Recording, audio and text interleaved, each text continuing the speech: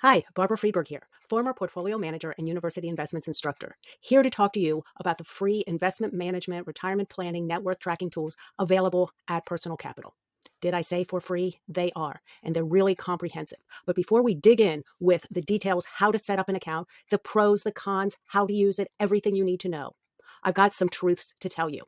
If you sign up to use these tools and your net worth is greater than $100,000, our company will get compensated if you use our link. And this is to help us to pay for our costs. I'm what you call an affiliate. Our company is an affiliate for Personal Capital.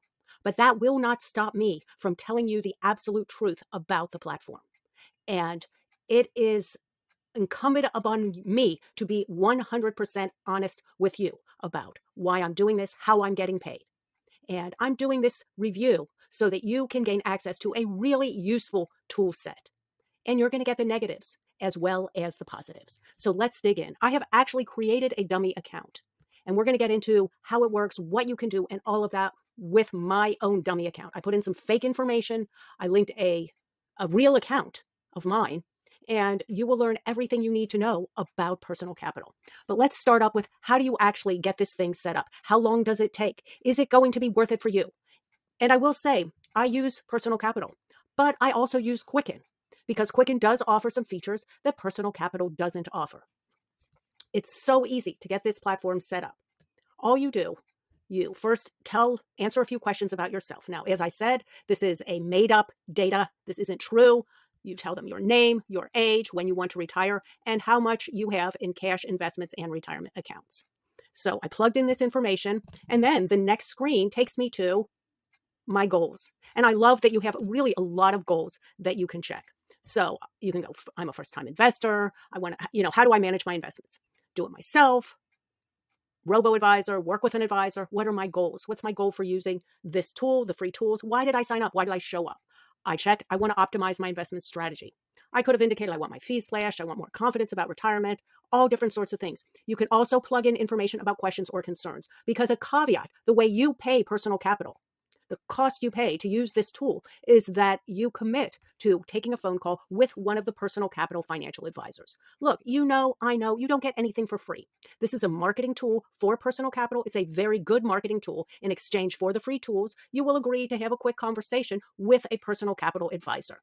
You're not obligated to sign up for their investment management, which does cost a fee of your assets under management, but you are asked to take this phone call so that they can tell you a little bit more about their platform and a little bit more about the services that they offer. Personally, I think it's a fair exchange. I don't mind talking to a financial advisor. And actually, I've gone through and had an in-depth conversation with a financial advisor at Personal Capital. They are all certified financial planners, and I found it really helpful, even though I manage my own and my family's assets and at present don't use a financial advisor. So here is where you sign up for your appointment. It's a quick call. Then you are taken to a screen where you link your accounts. It is so freaking easy. This section is actually better than what is offered at Quicken. So I chose an account, a Roth retirement account of my own, a TD Ameritrade. I linked it up, input my password. It's very secure, bank level security.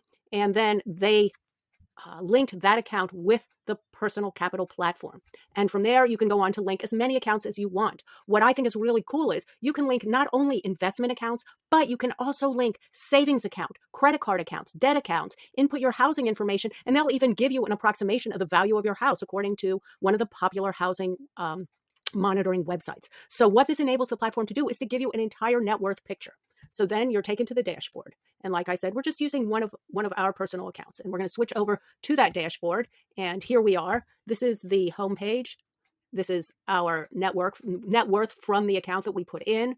Cash flow, since I just set this up this morning, none of this comes through, but you can see your income, your expenses for the month. Because of your linking of accounts, they can track your budget. So how much did you spend? How much money did you have coming in? And this is all free. It is really, really cool. You'll get a balance of your portfolio. To find out more, you also there's a retirement savings calculator, and we're going to take a look at that as well. Then if you link your account, you can see how much you have for emergencies. You can manage your debt. Clearly, a lot of really useful tools. So from here on in, these are all the things you can do if you link your accounts for free. You can look at your cash flow, your budgeting. Cash flow, obviously, I just set this up, so there is no cash flow. But when you start using the tool and they start tracking your income and expenses, you can see this budgeting data. So how much did you spend? How much did you save? And what is the relationship between your income and your expenses? So let's go to the investing tab, because that's a place where I did link an investment account. Now, clearly it is not a completely diversified account because there are only a couple of different holdings within the account that I linked. I happen to have a short-term bond fund in this account. I have a real estate exchange traded fund, and I have what is common in many of your portfolios, which is an S&P 500 exchange traded fund. Here you'll see there's a picture of the value of the account, price changes, etc., etc.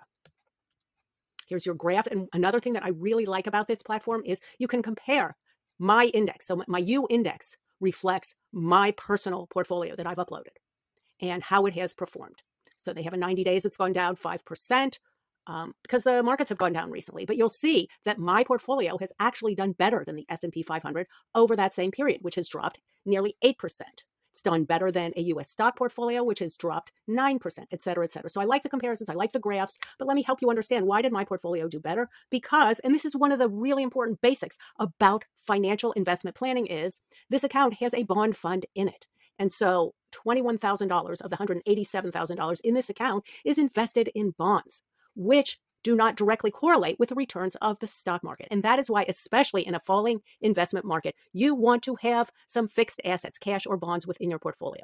Also, it has a real estate ETF, exchange traded fund, which does not travel in the same, is not directly correlated with the stock market. For example, today, the real estate fund dropped in 0.72%, whereas the S&P 500 ETF declined nearly 1%. So a little bit less. Seeing the benefits of diversification right here on this chart. Very, very cool. So under the investing vertical, you can also see your asset allocation. Okay, this is not a perfectly diversified portfolio because, like I said, it's only one account. But if and when you link all of your accounts, you will get a really nice overview of your entire investment asset allocation. So they use squares instead of what you'll normally see as a circle, a pie chart. It's the same idea. So you'll notice this particular account has 33% in US stocks, and it'll break it down into different types of stocks. The real estate is a 26%. They call that alternatives. Unclassified, I don't know what that is, how they are defining that, but I can click on that and find out what's unclassified. Okay, that is actually the cash within the account. So it looks like we've got $54,000 in cash. So that came up as unclassified.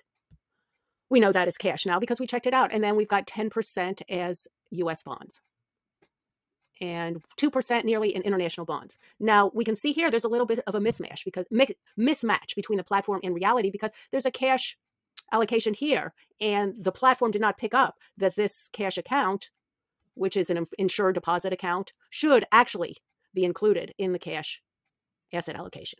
So again, it's not perfect. And then you can see it also in a list form, a chart form here.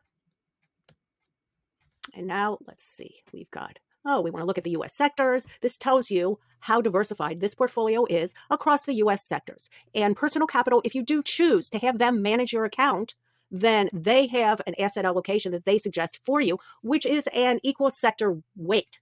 So they equal out a lot of these sectors in their managed portfolios. So let's go on to the planning tab. And this is where you get some really cool tools. The retirement planner is insane. It is so comprehensive. So we'll just go through some, the setup. I'm saying that I'm single, head of household. I live in, let's just say I live in Arizona. And so then we'll go on. So I said in my initial questionnaire that I had $250,000. Let's put in an amount that I save each year. Let's say I save $15,000 a year. How much do I earn each year? Let's ballpark it, say I earn 100. And how much do I think I'm going to spend in retirement per month? I think I'll spend probably, I don't know, 8,000, just ballpark. So let's see what happens next. Are there children I want to put through college? I'm going to say no, although the retirement planner will take that into consideration, which is pretty cool. You can hear my cat in the background. She's locked in now, so, I wish she'd come on so I could show you, but maybe next time. So you'll see, then you come up with a scenario. Now, according to this assessment, the inputs that I made, and every output is dependent upon the inputs that you put in. So I am 67% on track for retirement. I have a 67% chance that my existing portfolio will support my goals. Well, that's good to know now because it gives me a chance to change my assumptions. And here we go.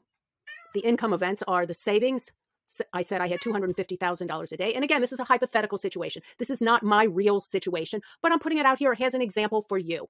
I said I would save $15,000 a year. We're assuming I have $34,000 of Social Security payments when I turn 67. And my retirement spending, I assumed, was going to be $96,000 per year. Okay, they have little disclaimers about how it was calculated, et cetera, et cetera, et cetera. And let's say I'm viewing this by market conditions. I can also view it by asset locations. Here are the best case scenario. Worst case scenario is I have no money by age 92. And let's just do one scenario. Let's just say I decrease my monthly spending to $7,000 per month. And then let's see what happens. Great. So my probability of not outliving my money is better. So you can play around with this, and you also can do some more planning, change your inputs, and you can see at this stage how the changes you make can influence your potential wealth at retirement. Great tool, free again, just for the cost of speaking with a financial planner. Now let's go to the savings planner. Again, yearly savings needed for 70% chance of success. We're going to, though, move on to the retirement fee analyzer because I love this. Fees, as you know, every fund that you invest in charges a fee.